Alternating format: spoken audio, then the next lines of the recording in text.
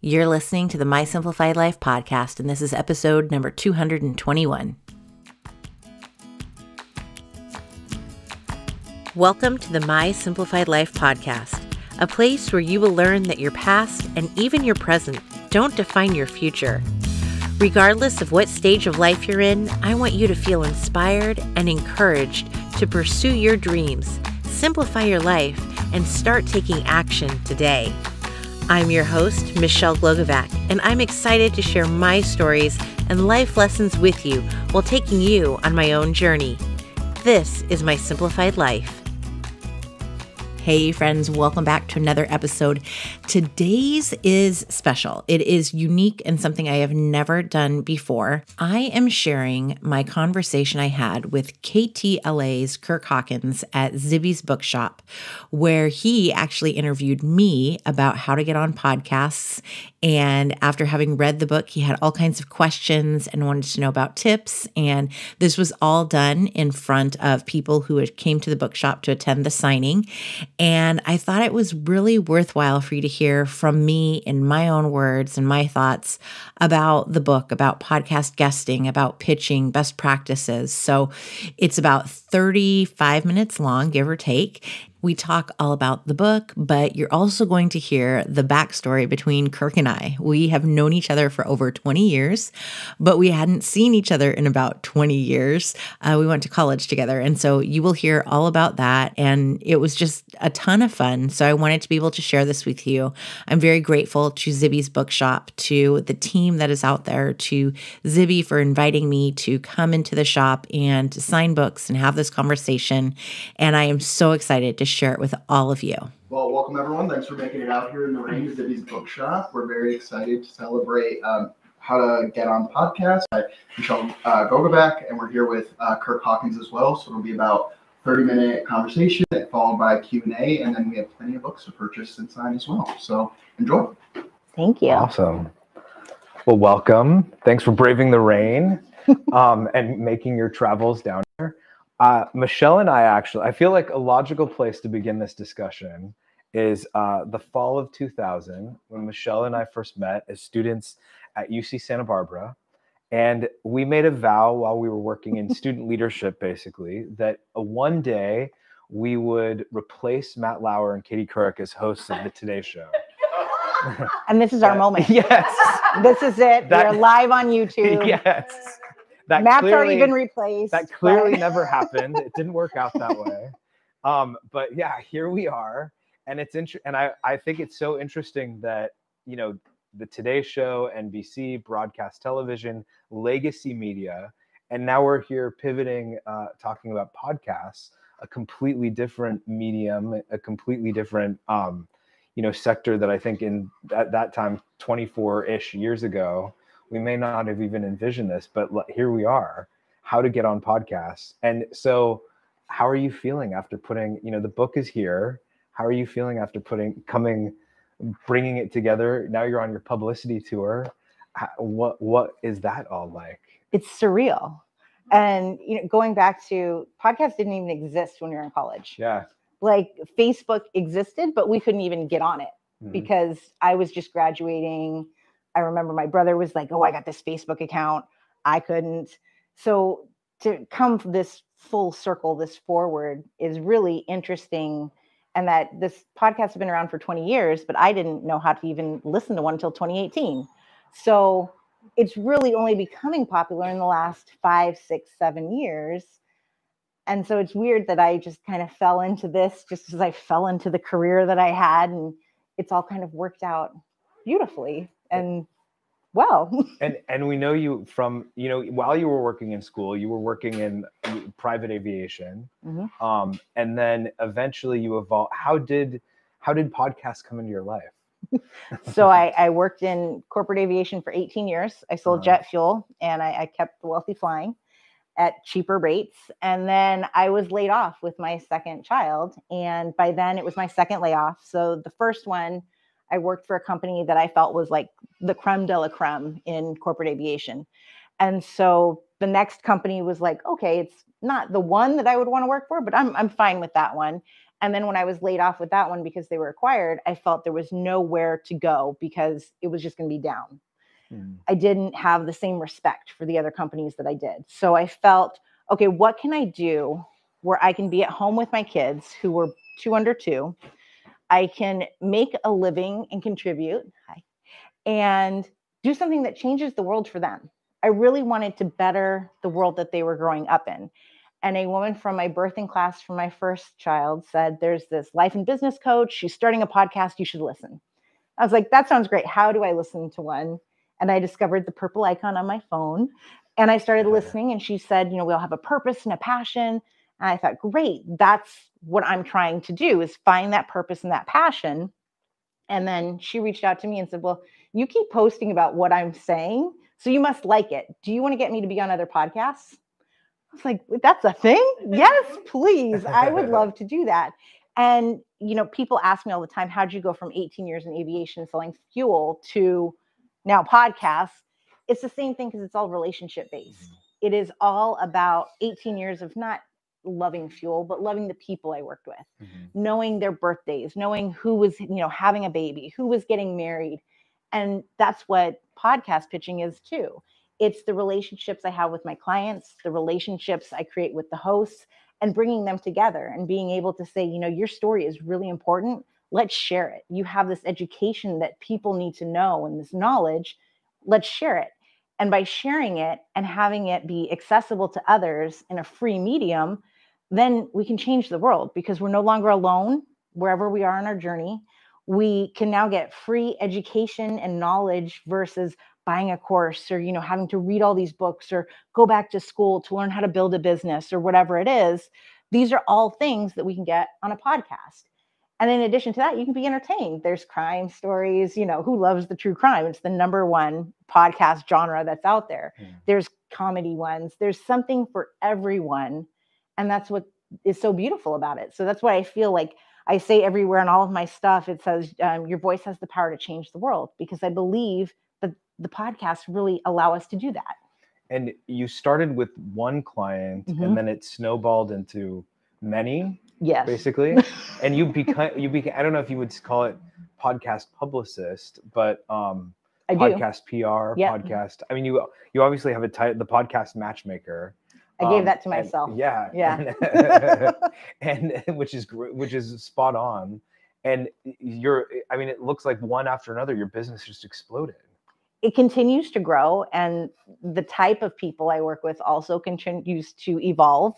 In the beginning, it was a lot of entrepreneurs or coaches, and now it's a lot of authors. I work with a ton of authors, and I also work with nonprofits because, for a nonprofit, and whether it's a business or a nonprofit, to have your team members share their story of why do I come to work every day? Why do I feel so passionate about what we are doing as a company?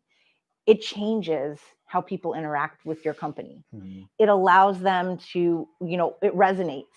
Oh, maybe I should get involved with this nonprofit. Maybe I should become a donor for this nonprofit. And we've seen that. I've seen that with the companies I've worked with. So it continues to evolve in who I work with. And then the Rolodex of who my contacts are continues to evolve. So yeah, it grows and grows, and it's great. It's incredible. And, now we're in this world where there's Facebook, there's Twitter, there's Instagram, there's TikTok, LinkedIn. There's Threads. A need to Threads. I know, and there's a couple of others that I follow, but I'm blanking on them too. Mastodon, Mastodon, a couple of in the wake of Twitter and the X madness, there were a couple of others that formed too. So if you're an entrepreneur, if you own a business, if you're just a professional, in order to stay relevant, you need to be constantly posting. So I would think that as an entrepreneur or a business utilizing podcasts, you have the ability to basically, you do an interview, you chop up the interview, and you have clips that you can start posting, and there's at least one source of content. And if it's done by an interviewer, it's this, relevant source of content. So I feel like in terms of marketing, it's a huge opportunity that you're obviously matchmaking people for. We call it repurposing your content. And so it is taking this 30-minute episode, 60 minutes, whatever it is, and creating these smaller chunks out of it, downloading a transcript, taking that transcript and looking at all of the quotes that you said, because I know that for a long time on my Instagram, I was quoting Oprah because Oprah had something good to say. And then I realized, wait, I'm doing all these interviews. I must be saying something good too. So let me start quoting myself. And that's how we become these thought leaders of the experts in our industry and what we know. And it's by promoting ourselves, but doing it in a way where it doesn't feel gross and like, look at me, I'm amazing and I know everything. But instead, let me educate you on what I know and share what I know, so that way I can help you. And it's being, to me, it's more generous in being in your sharing of your knowledge than it is in trying to be a salesperson or self-promotion, because I know those are gross words. Well, it's interesting because those are two things that I absolutely want to get into, because so the book itself, just to cheat here for a second, it's like 173 pages. And that's the arc, so it might be different from the real one. Oh, gotcha. Yeah. So it's more than 100, roughly 170 pages. Mm-hmm. It's an easy read, and you give us everything that we possibly need to do to get started. And one of the things that you talk about in the book is how important it is to have that mindset when you're putting a podcast together, you're building content, is to, you call them like, have your freebies in a way ready. But because I was going to say, you give, like, we don't need to hire you as the podcast matchmaker now because we have the book. Right. Yeah. That was really my intent with the book, was to allow anyone to go out and pitch themselves, to create your speaking topics. It is the intent to create a standard in the podcasting industry, because we have no standards. It's been around for 20 years, but it's the wild, wild west. Anyone can have a show. Anyone can be interviewed.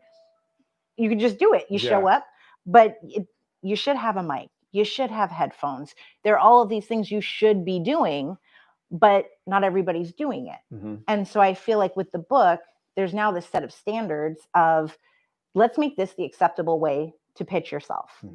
Let's demand that these are the standards. I hear from hosts. I posted last week that there was an article in Inc. that was like the best practices of being a podcast guest.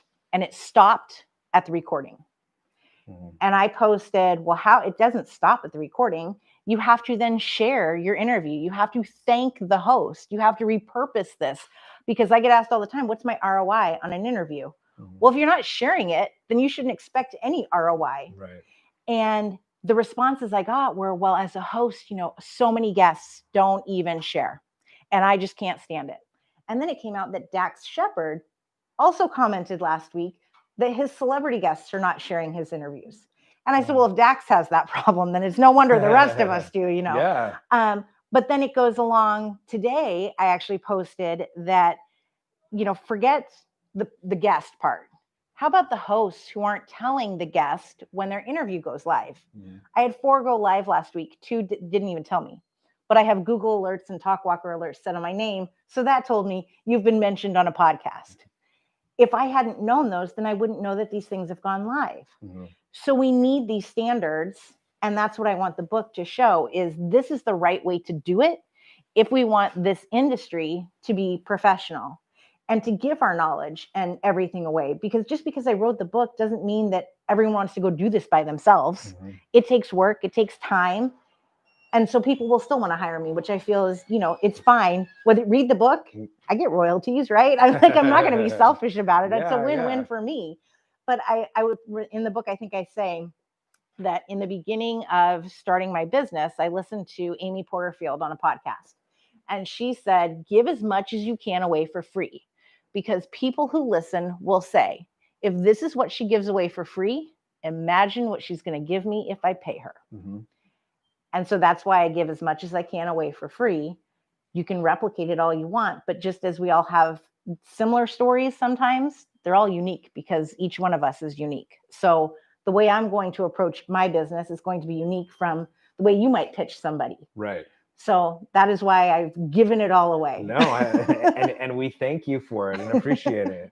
Well, one of the things that I love, and this is just from the very beginning, there's 2 aspects. Rather than going step by step, you have to read the book for the step by step, but you begin and you talk a lot about your why and your purpose for why you're doing this, which I think is beautiful and amazing.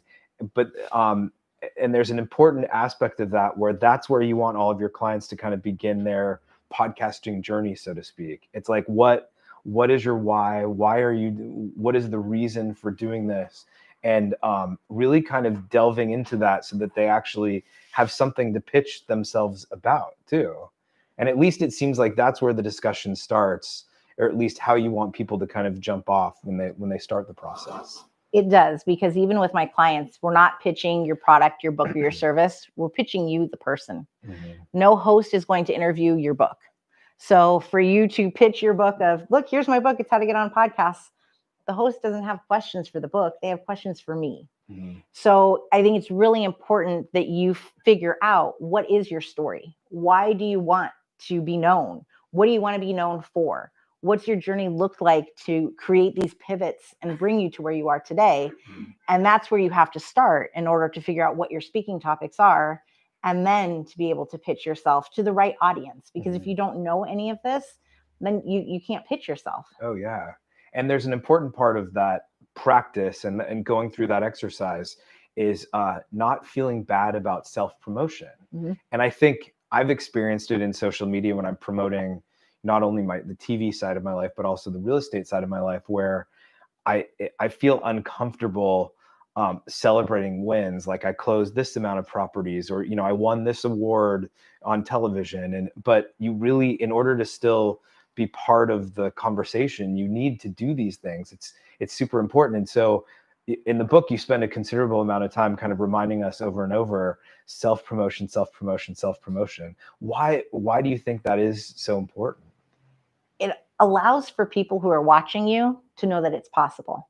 Mm-hmm.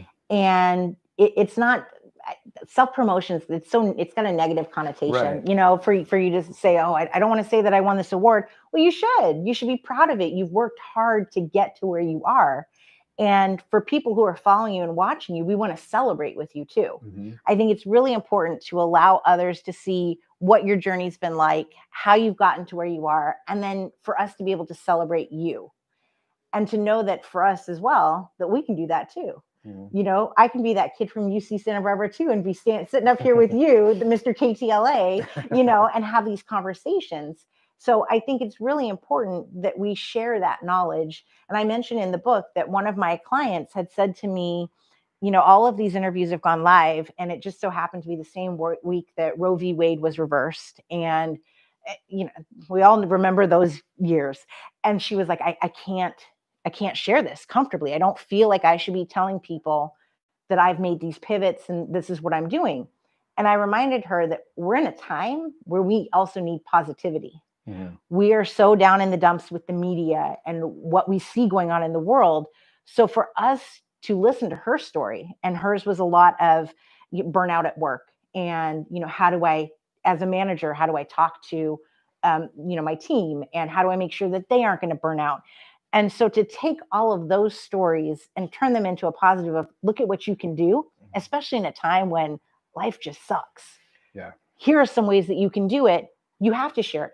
Mm-hmm. You owe it to the people that are following you to share that information and that knowledge so that they can go and do something positive in their lives as well.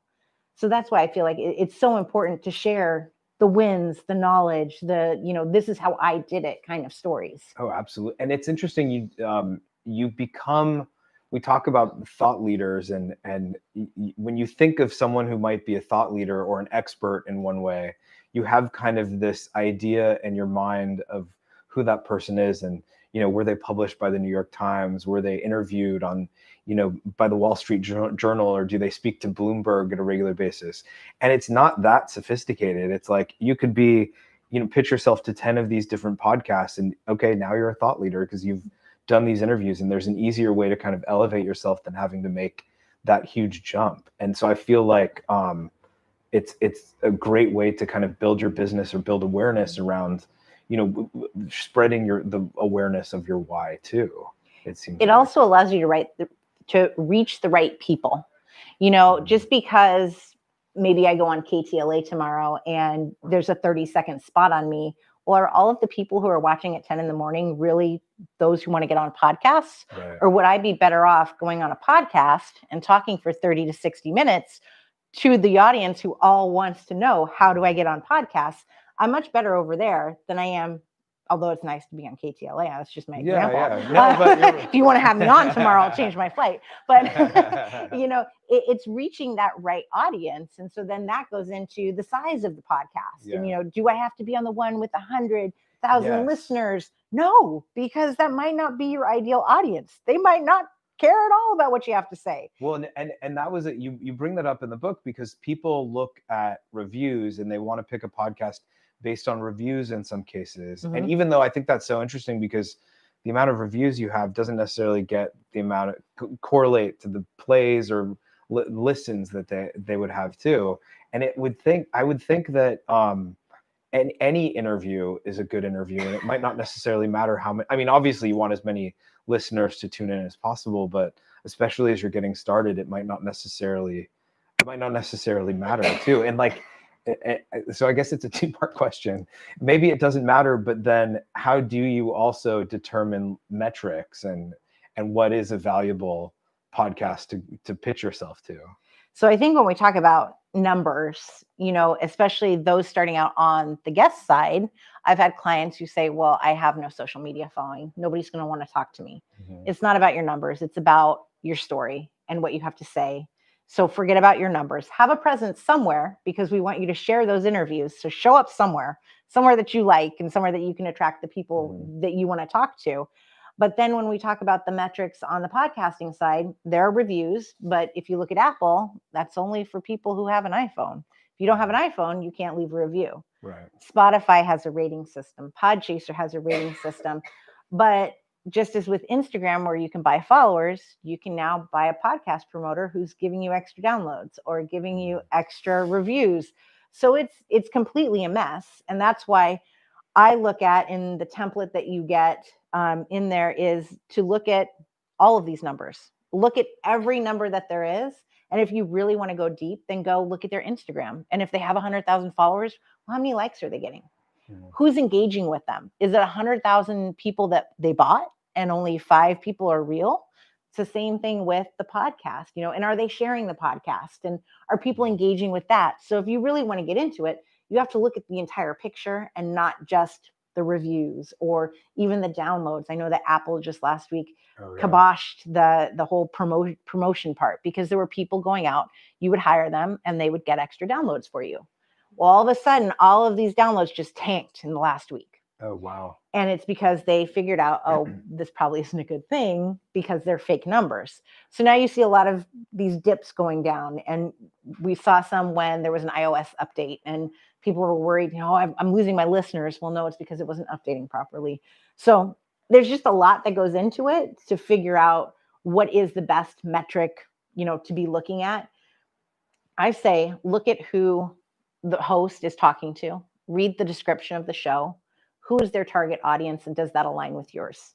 And that's really what's the most important, whether it's small or big.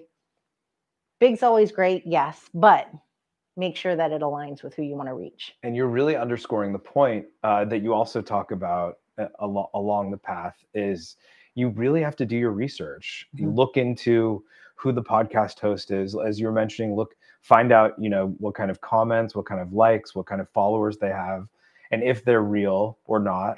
And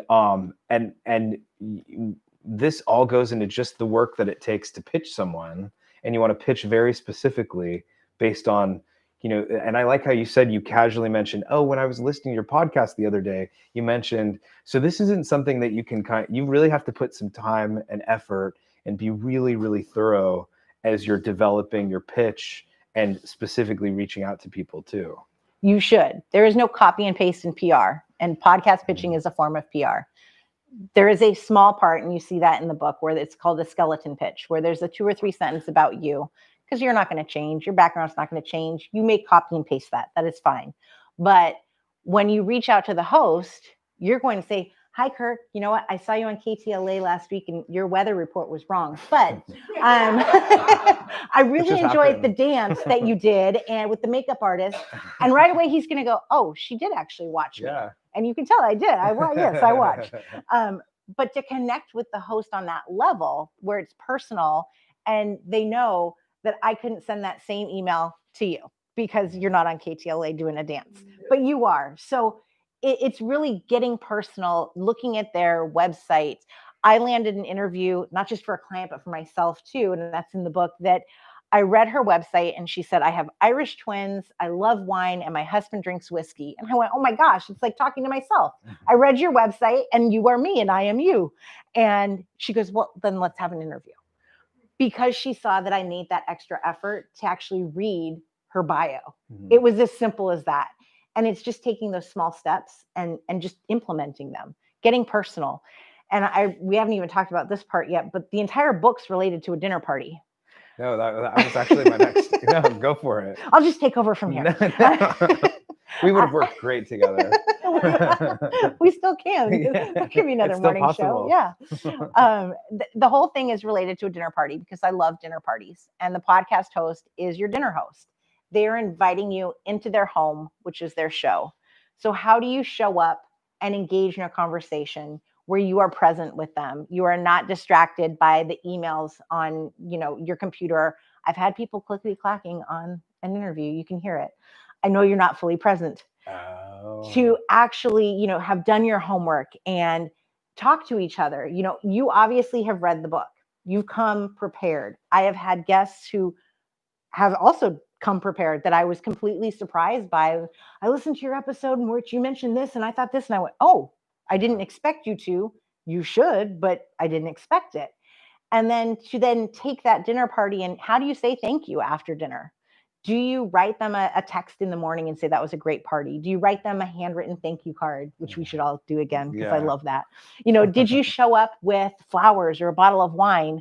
That's your freebie that you're giving to everybody later, your tips. Do you say thank you? The way you say thank you is by repurposing the interview later, not for 24 hours in your Instagram stories because that's lazy, but actually putting it up on your website, putting it inside all of your feeds, tagging the host. And that's how you're going to see the ROI, the ripple effect, how you're going to reach not just your audience, but now again to your audience. And now you're going to keep tagging, and it can go back and forth. And with all the algorithms, nobody's going to see it 50 times. It's always going to be someone new who's seeing it. Mm-hmm.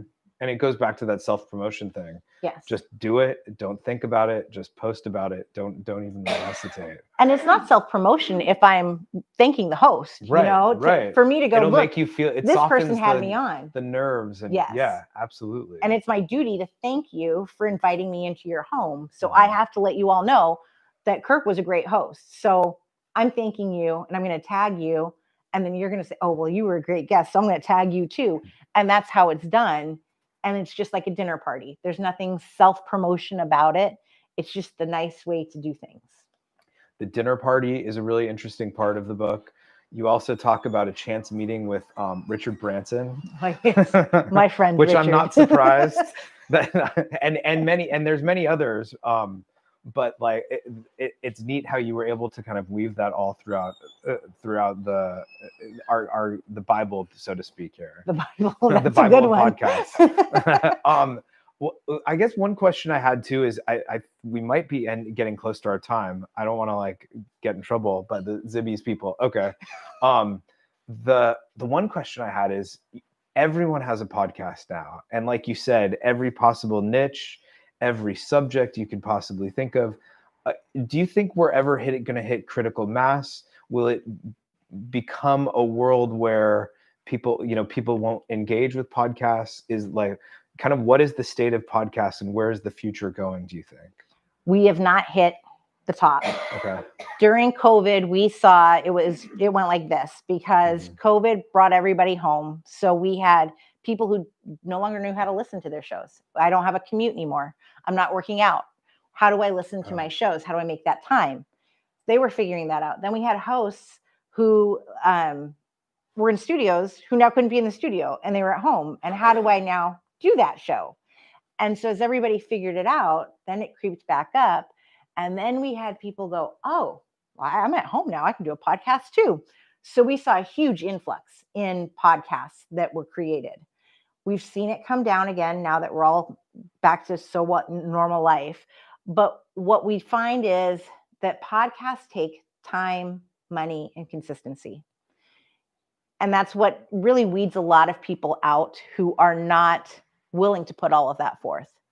a 30-minute episode takes on average 4 hours to produce. If you have an editor, you're doing your show notes, you're doing your social media, you're doing all of this. And 4 hours a week is a lot of time for a 30-minute episode and for one person to do it on their own. Mm-hmm.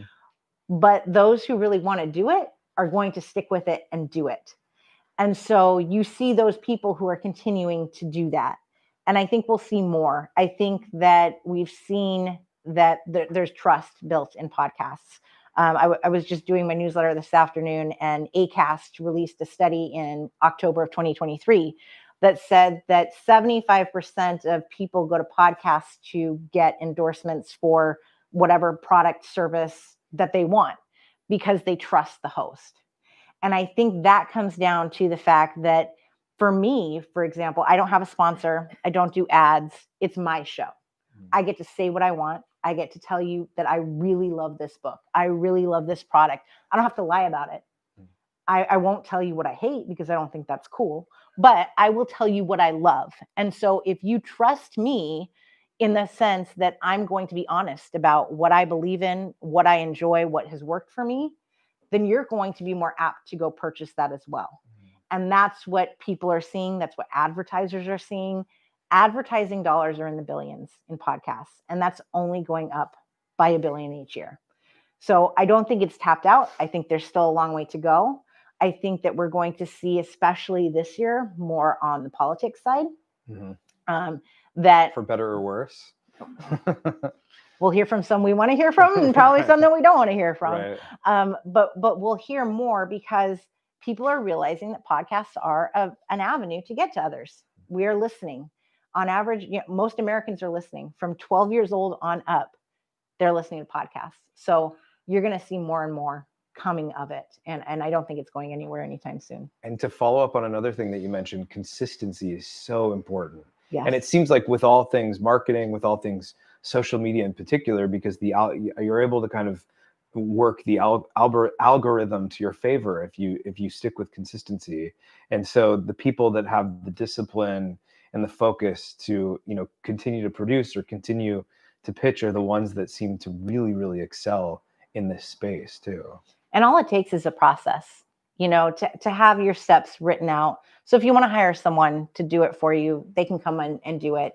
The Trello board template has literally a checklist so that when an episode has gone live, okay, well, I need to post it on my website, check. I need to post it on Facebook, check. Post in all these places, so the process is done for you. Mm-hmm.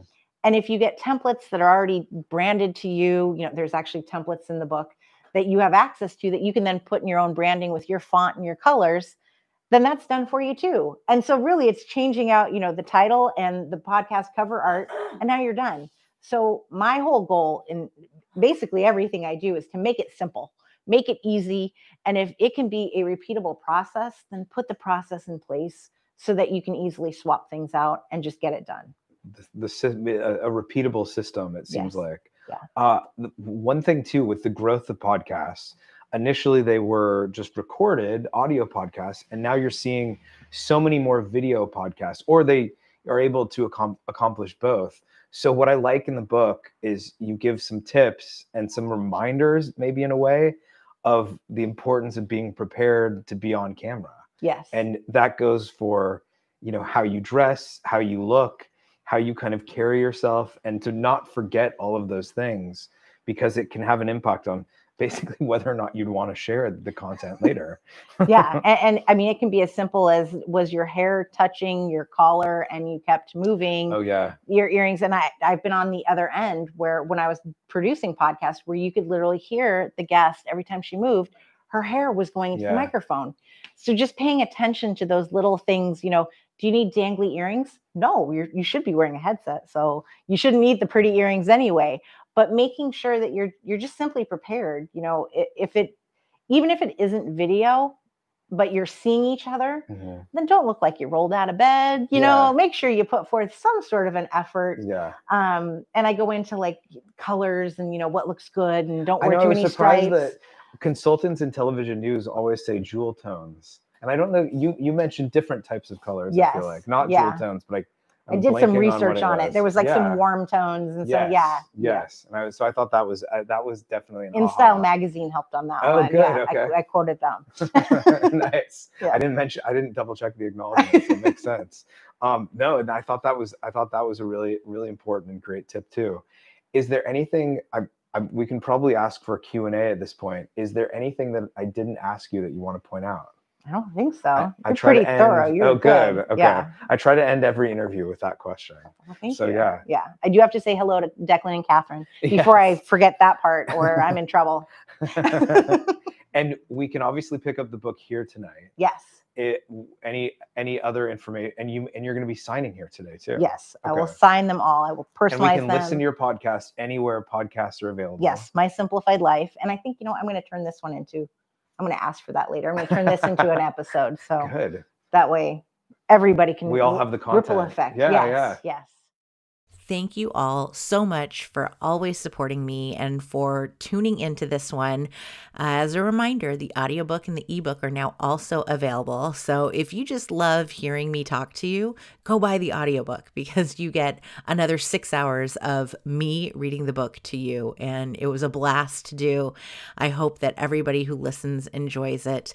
If you have a bookstore that you would like me to come and sign books at, if you want to hear me be in conversation with somebody else, let me know. I absolutely love doing these and it is so much fun. You can also go to the YouTube link that's in the show notes or go to YouTube and check out Zibby's Bookshop to see the full video with the additional Q&A at the end. And again, thank you so much to Zibby's Bookshop, Zibby Owens, and to everyone who attended that night. It was an absolute blast.